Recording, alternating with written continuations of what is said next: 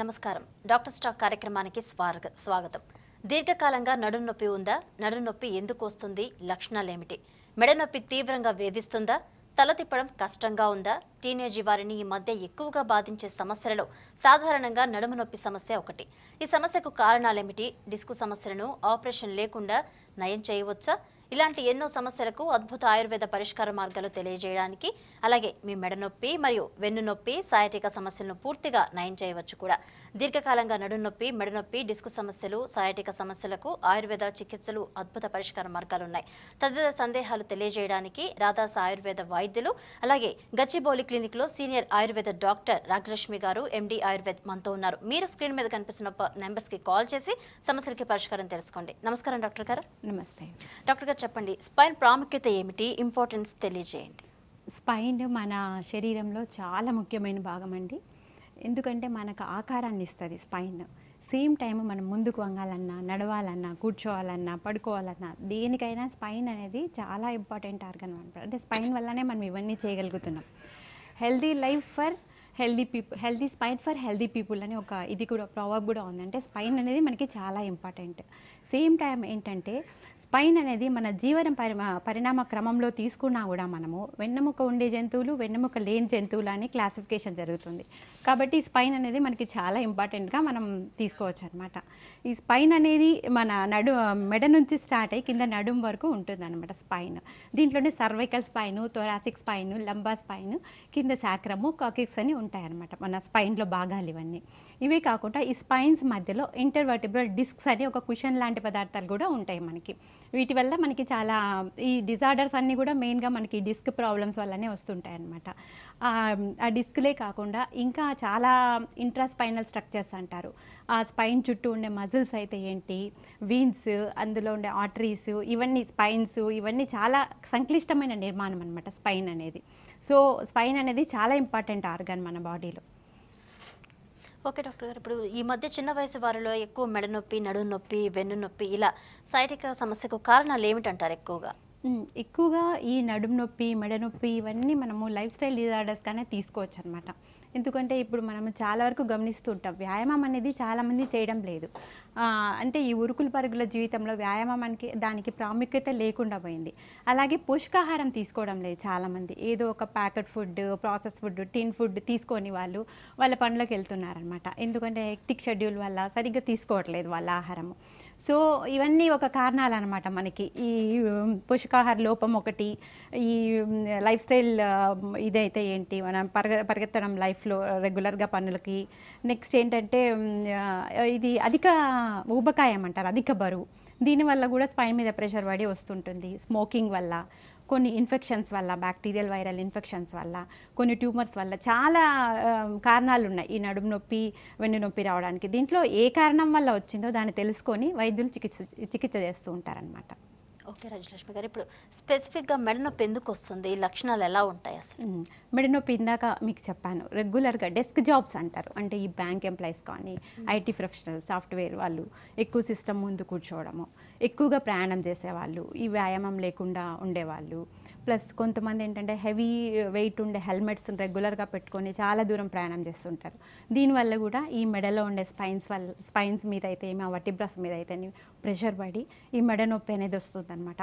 ఈ మెడ నొప్పి రావడం వల్ల వేరే లక్షణాలు కూడా చాలా ఉంటాయి. కొంతమందికి ఆ మెడ నొప్పి రేడియేట్ అవుతూ ఉంటుంది చేతుల్లో, భుజాలకి చాలా మొద్దుబారినట్టు ఉండడం, చేతులు బలహీనంగా ఉండడము, స్పర్శ లేకుండా ఉండడం, ఇవన్నీ ఉంటాయన్నమాట ఈ మెడ నొప్పి వల్ల. కొంతమందికి తల తిరగడము.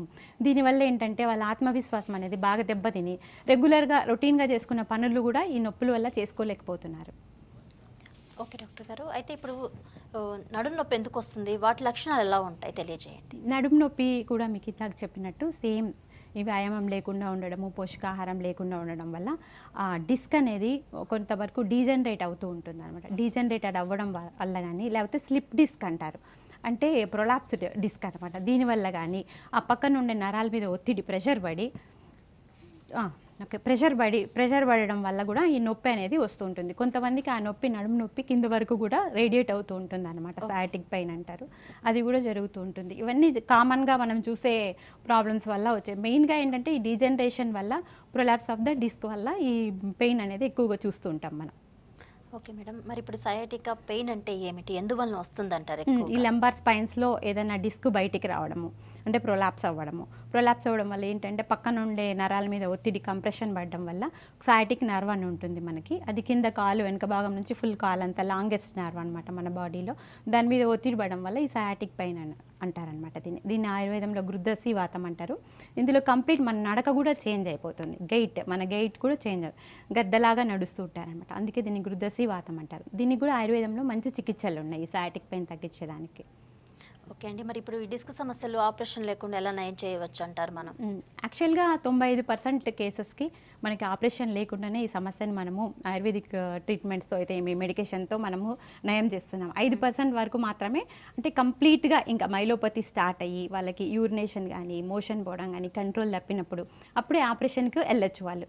లేకపోతే ఇవన్నీ మనం మందులతో కొన్ని రకాల లైఫ్ స్టైల్ మోడిఫికేషన్స్తో యాక్టివిటీ మోడిఫికేషన్స్ అంటాం. అంటే వాళ్ళు ఏ పని చేసినప్పుడు నొప్పి ఎక్కువ అవుతుందో ఆ పనులు తగ్గించుకోవడం ద్వారా, పోషకాహారం తీసుకోవడం ద్వారా, ఇవన్నీ చేయడం వల్ల, వ్యాయామం చేస్తూ చాలా వరకు ఈ పెయిన్స్ అనేటివి మనం నివారించుకోవచ్చు. ఓకే, మరి యాంకైలోజింగ్ స్పాండిలోసిస్ అంటే ఏమిటో తెలియజేయండి. యాంకైలోజింగ్ స్పాండిలోసిస్ ఒక ఆటో ఇమ్యూన్ డిసీజ్ అంటారు. అంటే మన బాడీలో ఉండే ఇమ్యూనిటీ మనకే వ్యతిరేకంగా పనిచేయడం వల్ల ఈ ప్రాబ్లం అనేది వస్తుంది. ఇది కొంచెం స్టిఫ్నెస్ ఉంటుంది స్పైన్లో. ఇక్కడ కూడా వర్టిబ్రాస్ కొంచెం ఫ్యూజన్ అవ్వడం వల్ల, నీ జాయింట్ ఈ స్పైనల్ ఇదిలో ప్రాబ్లం రావడం వల్ల చాలా వరకు ఇది స్టిఫ్నెస్ అనేది ఉండి సివియర్ పెయిన్ ఉంటుంది. ఇది కొంచెం కష్టతరమైన సమస్యనే. దీనికి కూడా ఆయుర్వేదంలో మంచి చికిత్సలు ఉన్నాయి యాంకైలోజింగ్ స్పాండిలోసిస్ కూడా. ఓకే, మరి ఈ డిస్క్ సమస్యలు రాకుండా తీసుకోవాల్సిన జాగ్రత్తలు తెలియజేయండి. డిస్క్ సమస్యలు రాకుండా మనం ఏం చేయాలంటే ప్రతిరోజు వ్యాయామం అనేది చేయాలి. మంచి డైట్ తీసుకోవాలన్నమాట. అంటే బ్యాలెన్స్డ్ డైట్ తీసుకోవాలి. అన్ని రకాల విటమిన్ సప్లిమెంట్స్ మన ఆహారం ద్వారానే మనం తీసుకోవాలి. అవన్నీ మన ఆహారంలో ఉండేటట్టు చూసుకోవాలి రెగ్యులర్గా. హెల్దీ లైఫ్ స్టైల్ అనేది ఖచ్చితంగా ఫాలో అవ్వాలి. స్మోకింగ్ అలాంటివి అవాయిడ్ చేయాలన్నమాట. రెగ్యులర్గా మనము మన బరువును చూసుకుంటూ ఆరోగ్యకరమైన బరువును మనం మెయింటైన్ చేస్తూ ఉండాలి.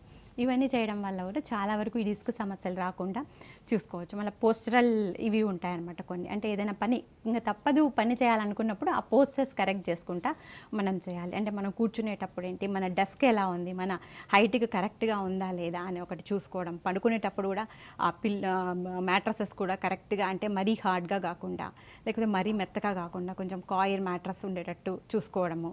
ప్లస్ ఇంకోటి ఏంటంటే ఈ సాఫ్ట్వేర్ ప్రొఫెషనల్స్ కంటిన్యూస్గా కూర్చొని చైర్స్లో వర్క్ చేస్తూ ఉంటారు. వాళ్ళు కూడా 40 మినిట్స్కి ఒకసారి ఒక 2-3 minutes stretching exercises, back extension exercises కొంచెం ఒక 2 మినిట్స్ చేసి మళ్ళీ వాళ్ళు పని చేసుకోవచ్చు. అట్లా మధ్యలో లేసి తిరగడం వల్ల, ఇలా చేయడం వల్ల కూడా చాలా వరకు ఇవి మనం రాకుండా నివారించుకోవచ్చు. ఓకే అండి, అసలు ఈ ఆయుర్వేద చికిత్సలు ఈ సమస్యలు అధిగమించడంలో ఎంతవరకు తోడ్పాటునిస్తాయి మనకి? ఆయుర్వేదంలో ఏమంటారంటే స్వాస్థ రక్షణం ఆతురస్య వికార ప్రశమనం అంటారు. అంటే ఒక స్వస్థుని అలాగే అంటే వాడిని ఆరోగ్యవంతుడిగా ఉండేటట్టు చేస్తుంది ఆయుర్వేదము. పేషెంట్ అంటే వ్యాధి వచ్చిన తర్వాత వాళ్ళకు కూడా కేర్ తీసుకుంటుంది అనమాట. అంటే మనం ప్రివెంటివ్ ఆస్పెక్ట్ అనేది ఇక్కడ ఆయుర్వేదంలో మేము బాగా ఎంఫసైజ్ చేస్తాము. అంటే ఇది రాకుండానే, ఈ సమస్య రాకుండానే వాళ్ళకి ఆహార విహారాలు కొంచెం అంటే 1 డిగ్రీలో ఉన్నప్పుడు వాళ్ళు మనల్ని అప్రోచ్ అయితే ఆయుర్వేదిక్ డాక్టర్స్ మేము ఏం చేస్తామంటే వాళ్ళకి తర్వాత డిసీజ్ ప్రోగ్రెస్ అవ్వకుండా 1st డిగ్రీ 2nd డిగ్రీలోనే దీనికి మంచి మెడికేషన్స్, కొన్ని రకాల శోధన కర్మల ద్వారా ఈ జబ్బు అనేది చాలా వరకు తగ్గిస్తున్నాం. ఓకే, అసలు ఈ కాల్షియం సప్లిమెంట్ తీసుకోవడం మంచిదంటారా?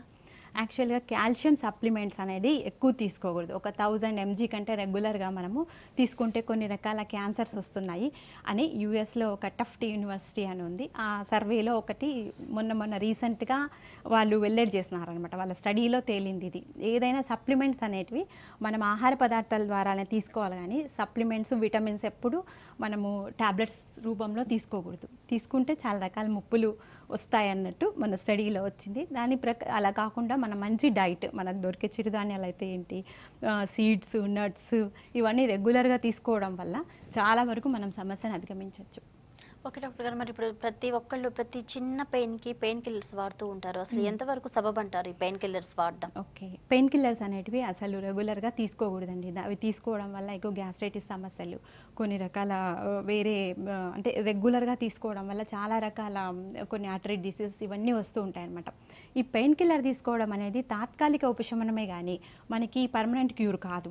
మనకు ఒక ప్రాబ్లం అనేది రిపీటెడ్గా మనల్ని ఇబ్బంది పెడుతుంటే దానికి రూట్ కాజ్ ఏంటో కనుక్కొని దానికి ట్రై చేయాలి. మనం ఒక నొప్పి తీసుకోండి, ఎక్కువగా నడుము నొప్పి కానీ మెడ నొప్పి కానీ చాలా రోజుల నుంచి వేధిస్తూ ఉంది, ఏదో ఒక పెయిన్ కిల్లర్ తీసుకొని అది కొంతవరకు మనం ఉపశమనం పొందవచ్చు. కానీ దానివల్ల అది అసలు ఏంటి రూట్ కాజ్, ఎందుకు పెయిన్ వస్తుంది?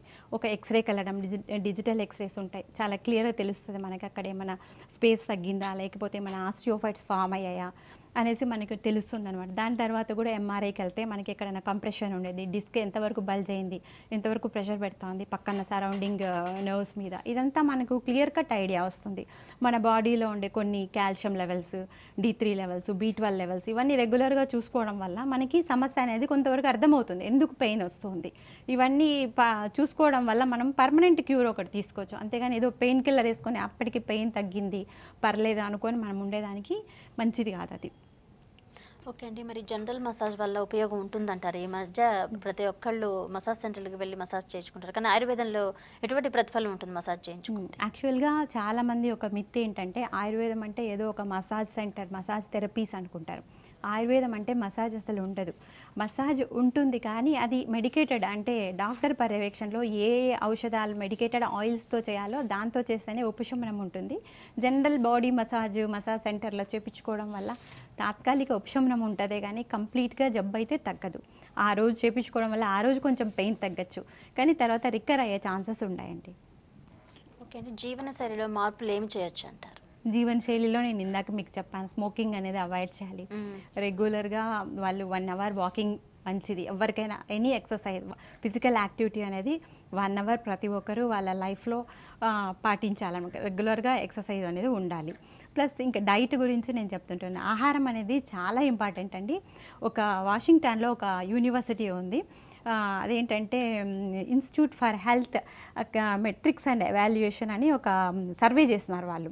సర్వే చేస్తే దాంట్లో తేలింది ఏంటంటే మన గ్లోబల్లీ మన 5 డెత్స్లో ఒక డెత్ ఏంటంటే సరైన సమతుల్య ఆహారం తీసుకోకపోవడం వల్లనే ఒక డెత్ జరుగుతోంది. అంటే ప్రపంచవ్యాప్తంగా 5 డెత్స్లో ఒక డెత్ ఇలా జరుగుతుంది. కానీ మనం ఏమనుకుంటాం, ఇంతవరకు ఏదైనా హైపర్ టెన్షన్ వల్లనో లేకపోతే వేరే కారణాల వల్ల డెత్ జరుగుతుంది అనుకుంటాం. కాకపోతే మెయిన్ ఆహారం వల్లనే ఇది జరుగుతుందని ఈ సర్వేలో ఒకటి కనుక్కున్నారనమాట. కాబట్టి ఆహారం అనేది ఆయుర్వేదంలో కూడా చాలా ఎంఫసిస్ చేస్తారు ఆహారం గురించి.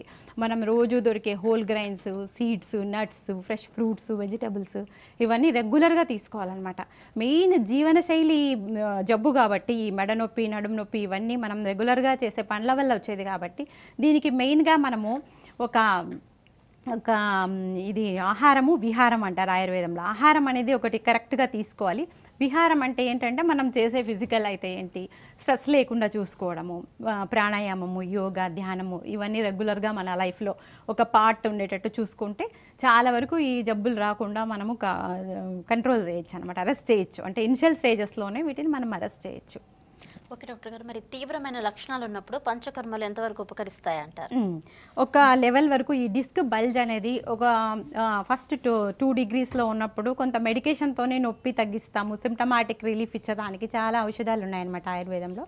ఇప్పుడు రాస్నా కానీ, గుడూచి, అశ్వగంధ, షెల్లకి ఇలాంటి చాలా ఏకమూలిక ఔషధాలు కూడా ఎక్సలెంట్గా ఇవి తగ్గిస్తాయి. ఇన్ఫ్లమేషన్ తగ్గిస్తుంది, సేమ్ టైం పెయిన్ కూడా తగ్గిస్తాయి అన్నమాట ఇవి.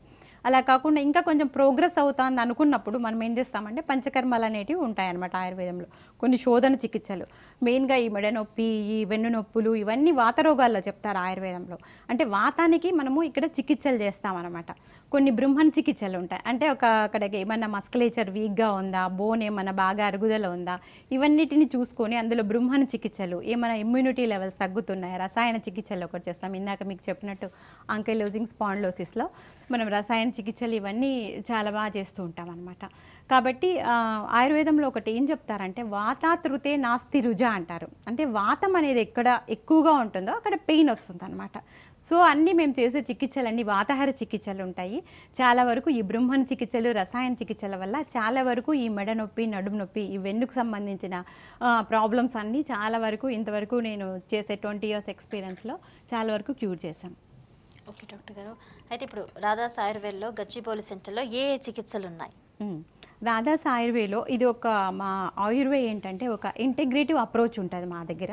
ఓన్లీ ఆయుర్వేదమే కాకుండా ఇక్కడ మేము యోగా ఒకటి ఉంటుంది, pranic healing and sound therapy, aroma therapy, mixer of so many therapies ఉంటాయన్నమాట మన దగ్గర. అంతే, అది కాకుండా మేము ఇక్కడ ఏం చేస్తామంటే ప్రివెంటివ్ ఆస్పెక్ట్ మీద చాలా వరకు ఎంఫసైజ్ చేస్తాం. అంటే ఈ వచ్చినప్పుడు అంటే రాకుండా ఎంతవరకు మనం అరెస్ట్ చేయొచ్చు లైఫ్ స్టైల్ డిజార్డర్స్ని అన్నదానికే మేము ఎక్కువ ఇక్కడ ప్రాముఖ్యతనిస్తామన్నమాట. ప్లస్ ఇంకోటి ఏంటంటే ఆహారానికి ఎక్కువ ప్రాముఖ్యతనిస్తాం రాధాస్ ఆయుర్వేలో. ప్రతి పేషెంట్ వస్తేనే ఒక 4 పేజెస్ డైట్ చార్ట్ ఇస్తామన్నమాట. ఆ డైట్లో వాళ్ళు ఏమేమి తీసుకుంటున్నారు, మార్నింగ్ ఏం తీసుకుంటున్నారు, ఆఫ్టర్నూన్ నైట్ ఏం తీసుకుంటున్నారు, మధ్యలో స్నాకింగ్ ఏంటి, బ్యాలెన్స్ డైట్ తీసుకుంటున్నారా లేదా, ఇవన్నీ చూసుకొని వాళ్ళకి ఒక డైట్ చార్ట్, ప్రతి పేషెంట్కి ఒక డైట్ చార్ట్ ఇవ్వడం జరుగుతుంది. దాన్ని బట్టి ఏమేమి తీసుకోవాలి, ఆ జబ్బుని బట్టి వాళ్ళు ఏమేమి తీసుకోకూడదు అనేది చాలా మేము రాధాస్ ఆయుర్వేలో యూనిక్గా చేసే ప్రొసీజర్ అనమాట ఇది. ఓకే డాక్టర్ గారు, ఇప్పుడు రాధాస్ ఆయుర్వేద గచ్చిబౌలి సెంటర్లో ఆహార నియమాలు తెలియజేయండి, ఎట్లా పాటిస్తారు? అదే ఇందాక మీకు చెప్పినట్టు డైట్ చార్ట్ వాళ్ళు రాసిన తర్వాత పేషెంట్ ఇప్పుడు కాల్షియం డెఫిషియన్సీ ఉన్నింది అనుకోండి ఫర్ ఎగ్జాంపుల్ పేషెంట్కి, మేము అవి ఏదో సప్లిమెంట్స్ వాళ్ళకి ప్రిస్క్రైబ్ చేయకుండా ఆహార పదార్థాలు అంటే మెయిన్గా ఈ నువ్వులు అనేది, రాగి మాల్ట్, నువ్వులు రెగ్యులర్గా వాళ్ళని తీసుకోమంటాం. ఏదైనా ఎనీ ఫామ్ పౌడర్ కానీ, నువ్వుల పౌడర్ కానీ, లేకపోతే చిక్కీస్ టైప్లో ఎనీ ఫామ్లో వాళ్ళని నువ్వులు అనేది రెగ్యులర్గా వాళ్ళ డైట్లో తీసుకోమంటాం. శుంఠి మంచి అనబాలిక్ ఏజెంట్ అనమాట, అది ఒకటి రెగ్యులర్గా తీసుకోమంటాము. ఒక ఐరన్ డెఫిషియన్సీ అనుకోండి, కొన్ని జాగరీ ప్రిపరేషన్స్ చెప్తాము. ఇలా రకరకాలు అంటే డిసీజ్ని బట్టి వాళ్ళకి ఆహారం అనేది ఖచ్చితంగా వాళ్ళు ఏమేమి తీసుకోవాలి. కొంతమందికి ఇప్పుడు సాల్ట్ రెస్ట్రిక్టెడ్ డైట్స్, ఎవరెవరు ఈ కూరగాయలు అవి ఎక్కువ తీసుకోవాలి, ఏ రకమైన ఆకుకూరలు తీసుకోవాలి, ఫ్రూట్స్ ఏం తీసుకోవాలి, ఏమి తీసుకోకూడదు.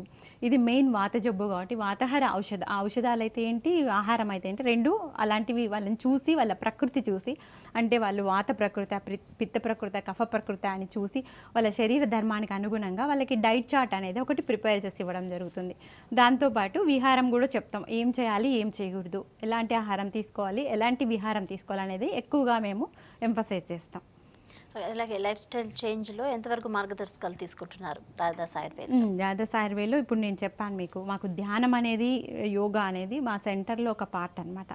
కొంతమంది పేషెంట్స్కి కొన్ని ఇది అయిపోయిన తర్వాత, ఈవెన్ మేము పంచకర్మ థెరపీస్ అవి అయిన తర్వాత కూడా మళ్ళీ వాళ్ళకి ప్రాబ్లం రికర్ కాకుండా మేము ఏం చేస్తామంటే కొన్ని యోగా పోస్చర్స్ చెప్తాం ప్రతి పేషెంట్కి. వాళ్ళకి ఏ ప్రాబ్లము, దేనివల్ల వాళ్ళకి పెయిన్ వస్తుంది, అలాంటివన్నీ చూసుకొని వాళ్ళకి ఏ పోస్చర్స్ అనువుగా ఉంటాయో ఆ పోస్చర్స్ చెప్తాము. ధ్యానం ఒకటి ఉంటుంది, ఇవన్నీ ప్రాణిక్ హీలింగ్. ప్లస్ ఒకటి ఏంటంటే స్ట్రెస్ లెవెల్స్ ఎంత ఉండే వాళ్ళకు అని తెలుసుకొని ఆ స్ట్రెస్ తగ్గేదానికి చాలా వరకు ఔషధాలు అండ్ విహారం కూడా ఇలాంటివన్నీ చెప్పడం వల్ల వాళ్ళు చాలా కంఫర్టబుల్గా ఉంటారు. మళ్ళీ ఈ డిసీజ్ మళ్ళీ తిరగబెట్టకుండా వాళ్ళు కంఫర్టబుల్గా ఉంటారు. ఓకే అండి, మీ సెంటర్లో వేదా పల్స్ అనే పరికరం ఫస్ట్ టైం ఇంట్రడ్యూస్ చేశారు, దాని గురించి తెలియజేయండి. వేదా పల్స్ అనే పరికరము ఒక సైబీరియన్ శాస్త్రవేత్త కనుక్కున్నారు. ఈ వేదా పల్స్ ఏంటంటే కొంతవరకు మనకు అన్ని ఆర్గాన్స్లో ఎనర్జీ లెవెల్స్ ఎలా ఉన్నాయి, ఎంతవరకు ఉన్నాయి, ఎంతవరకు తగ్గుతున్నాయి వాళ్ళకి, ఇదంతా మనకి వేదా పల్స్ ద్వారా మనకి తెలుస్తుంది అనమాట. అంతేకాకుండా ఇంకోటి ఏంటంటే ఈ వేదా పల్స్ పరికరం ద్వారా మనం స్ట్రెస్ లెవెల్స్ అనేవి చూసుకోవచ్చు, ఎంతవరకు స్ట్రెస్ ఉంది వాళ్ళకి, బయాలజికల్ ఏజింగ్ ఎంత ఉంది, అంటే ఎలా వాళ్ళ ఆర్గాన్స్ ఈ ఏజ్కి తగ్గినట్టు ఉన్నాయా లేవా, ఇవన్నీ మనకి వేదా పల్స్ పరికరం ద్వారా మనం తెలుసుకోవచ్చు. చాలా వరకు మనకు ఐడియా వస్తుంది, అంటే పేషెంట్ ఇప్పుడు ఏ స్టేజ్లో ఉన్నారు ఏంటి అనేది మనకి బాగా తెలుస్తుంది. ఇదే కాకుండా షట్చక్రాలు ఉంటాయి మన బాడీలో, ఆ షట్చక్రాల్లో ఎనర్జీ ఎంతవరకు ఉంది, ఆ షట్చక్రాల విశ్లేషణ అంతా మనకు వేదా పల్స్ పరికరం ద్వారా తెలుస్తుంది అనమాట. ఇది ఒక బెస్ట్ డయాగ్నోస్టిక్ టూల్ అండి. ఫస్ట్ టైం హైదరాబాద్లో రాధాస్ ఆయుర్వేద గచ్చిబౌలిలో మేము స్టార్ట్ చేసాం. ఓకే డాక్టర్ గారు, ఇప్పుడు రాధాస్ ఆయుర్వేద గచ్చిబౌలిలో ఏ చికిత్సలకు అందిస్తున్నారు మీరు? గచ్చిబౌలిలో మేము అన్ని క్రానిక్ ఎయిల్మెంట్స్కి ఇప్పుడు మా దగ్గర ట్రీట్మెంట్స్ ఉన్నాయి. మెయిన్గా చెప్పాలంటే nephrotic syndrome, skin diseases like psoriasis, ఇంకా వచ్చి ఆర్థరైటిస్, అన్ని arthritis, rheumatoid osteoarthritis, పాలిఆర్థరైటిస్, gouty arthritis, all types of ఆర్థరైటిస్కి మేము ఇక్కడ ట్రీట్మెంట్స్ చేస్తున్నాము. సేమ్ టైం స్ట్రెస్ లెవెల్స్ చూసుకొని వాళ్ళకి సైకోథెరపీ, ఇవన్నీ క్రానిక్ ఎయిల్మెంట్స్ అన్నీ మేము హ్యాండిల్ చేస్తున్నామండి. ఓకే అండి, మరి రాధా ఆయుర్వేద గచ్చిబౌలిలో భవిష్యత్ ప్రణాళిక ఏంటంటారు రాధాస్ ఆయుర్వేద? ఇప్పుడు రాధాస్ ఆయుర్వేద గచ్చిబౌలిలో ఒక బ్రాంచ్ ఉంది, కాలిఫోర్నియాలో ఇంకొక బ్రాంచ్ ఉందండి. దీంతోపాటు ఇంకా కొన్ని బ్రాంచెస్ సిటీలోనే మేము విస్తరించే ప్రయత్నంలో ఉన్నాము. ఇదే కాకుండా గ్లోబల్గా ఆయుర్వేదాన్ని, ఒక అడ్వాన్స్డ్ ఆయుర్వేదాన్ని జనాలందరికీ అందించాలని, ప్రజలందరికీ అందించాలని ఒక చిన్న ప్లాన్ ఉంది మాకు. అంతేకాకుండా గ్లోబల్లీ ఇంకా ఇండోనేషియా, జపాన్, చైనా లాంటి దేశాల్లో కూడా ఈ ఆయుర్వేదాన్ని ముందుకు తీసుకెళ్ళాలి. ఆయుర్వేద నాలెడ్జ్ అందరికీ, ఇది 5000 సంవత్సరాల విజ్ఞానం, ఈ విజ్ఞానాన్ని ఇంకా ముందుకు తీసుకెళ్లాలనే ప్రయత్నం మేము చేస్తున్నాం రాధాస్ ఆయుర్వేద ద్వారా. ఓకే అండి, ఇప్పుడు ప్రస్తుతం ఎక్కడెక్కడ బ్రాంచెస్ ఉన్నాయి, ఒకవేళ సంప్రదించాలనుకునే వాళ్ళు?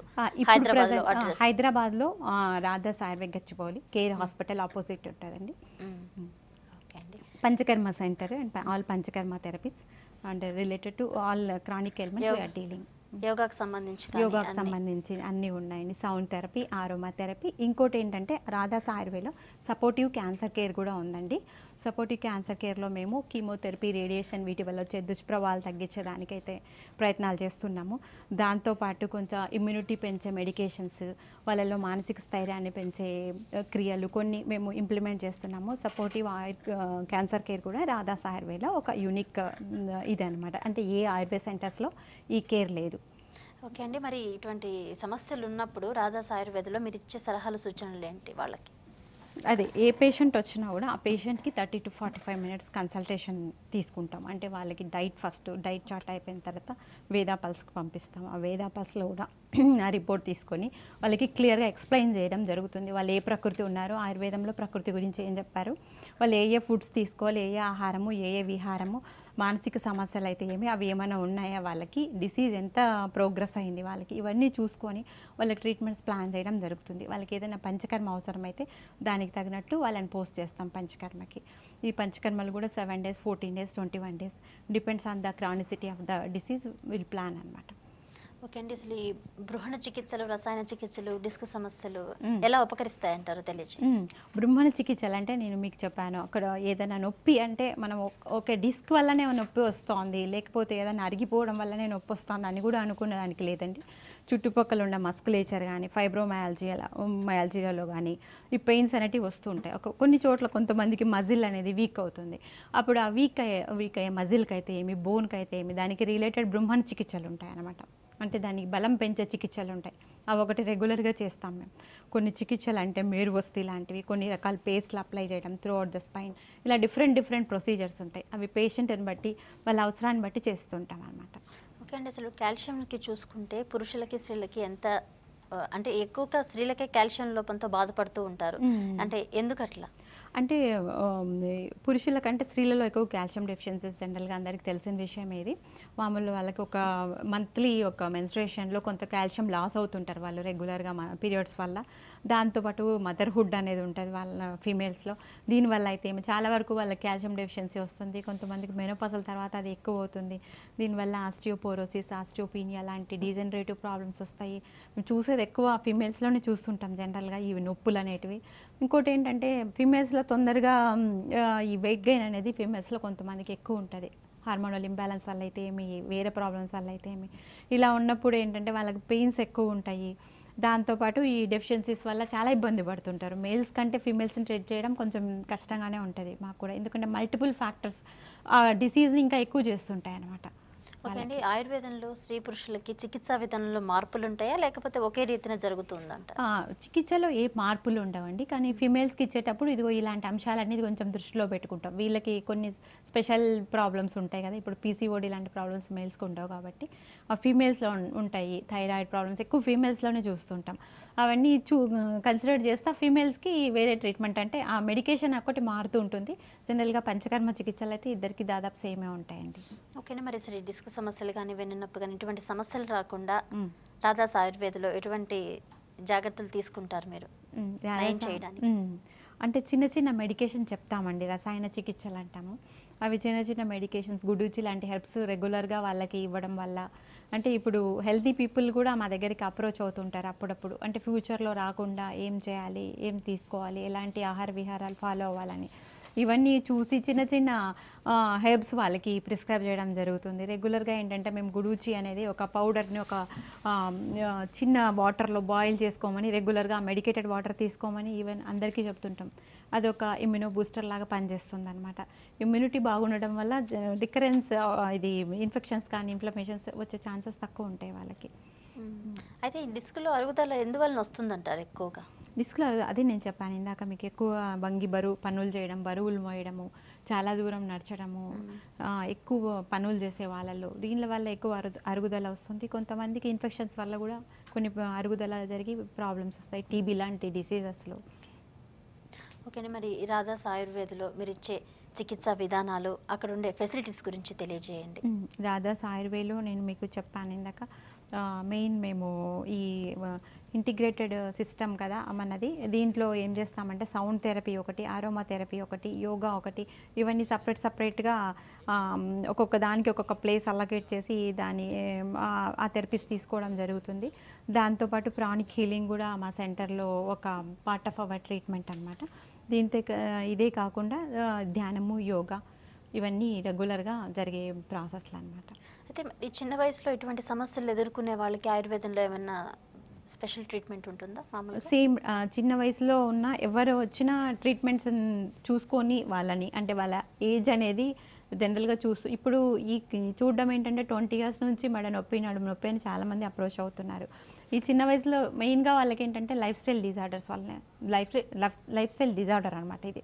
వాళ్ళు కొంచెం మోడిఫికేషన్ చేసుకోమంటాం వాళ్ళని. అవి చేసుకోవడం వల్ల తగ్గిపోతూ ఉంటుంది వాళ్ళకి ప్రాబ్లం. చిన్న మెడికేషన్తో తగ్గిపోతుంది. అందరికీ పంచకర్మలు అందరికీ చేయాల్సిన అవసరం కూడా ఉండదు. అందుకనే పెయిన్ మళ్ళీ వస్తూ ఇబ్బంది పెడుతూ ఉంటే వాళ్ళు డాక్టర్ని అప్రోచ్ అవ్వడం చాలా మంచిది. అంటే ఇనిషియల్ స్టేజెస్లోనే మీరు ట్రీట్మెంట్స్ తీసుకుంటే ఓన్లీ మెడికేషన్తోనే తగ్గే ఛాన్సెస్ చాలా వరకు ఉన్నాయన్నమాట. కొన్ని ఎక్సర్సైజెస్, డైట్ తీసుకోవడం వల్ల మీరు చిన్న అంటే చాలా తక్కువ డిగ్రీలోనే దీన్ని మనం అవాయిడ్ చేయొచ్చు. ఓకే అండి. సైటికా పెయిన్స్ అసలు దేని వల్ల వస్తాయి అంటారు ఎక్కువగా? అయితే సైటికా పెయిన్ నేను చెప్పాను కదా, ఈ లంబార్ రీజియన్లో మనకి ఈ వర్టిబ్రాస్ అరుగుదల కానీ లేకపోతే స్లిప్ డిస్క్ అవ్వడం వల్ల కానీ అక్కడ పక్కనుండే ఆ నర్వ్, సయాటికా నర్వ్ మీద ప్రెషర్ క్రియేట్ చేయడం వల్ల ఆ నర్వ్ డిస్ట్రిబ్యూట్ అయ్యే ప్లేస్ అంతా మనకి నొప్పి రావడము, నడవలేకపోవడము, తిమ్ముర్లు ఉండడము, కొంచెం బలహీనంగా ఉండడము, ఇంకోటి మొద్దుబారిపోయినట్టు ఉండడం, హెవీనెస్ ఉండడం, ఇవన్నీ జరుగుతూ ఉంటాయన్నమాట. ఇది ఒక చాలా సివియర్గా చూస్తూ ఉంటాను, ఇబ్బంది పడుతూ ఉంటారు. దీన్ని కూడా ఆయుర్వేదంలో మంచి కషాయాస్ అవి చెప్తాము. కొన్ని ఈ బోన్ డిజార్డర్స్లో కూడా ఈ నల్లేరుని సిస్సస్ క్వాడ్రాంగులారిస్ అంటారు.